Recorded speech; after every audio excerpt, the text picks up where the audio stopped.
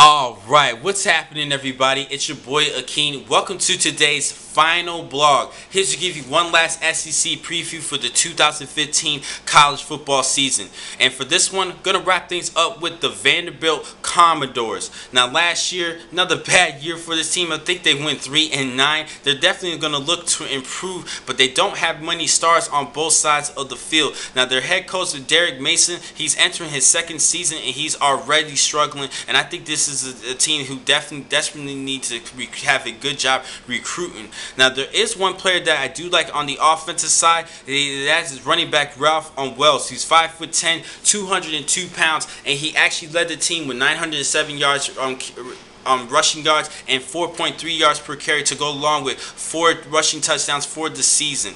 Now this is a little bit of an issue for this team. Last year they averaged allowing 33.3 points per game, but only 17.2 points per game on the offensive side.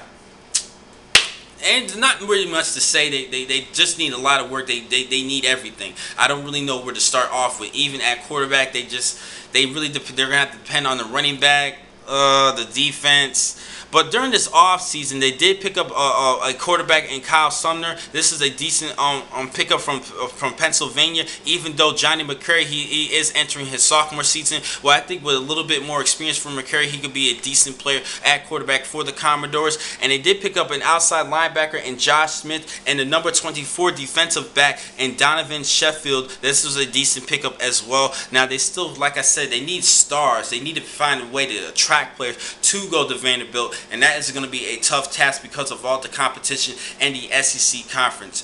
Now, overall, I'm being nice right here, and I'm going to give them an 8-4 prediction this upcoming season. I think I am being nice, but I do believe that they should get at least one win in the SEC conference. I think they were 0-8 last season. They need to do a better job this year, or unless Derek Mason will lose his job immediately. But it's kind of tough to even build up this Vanderbilt team, but anything can happen.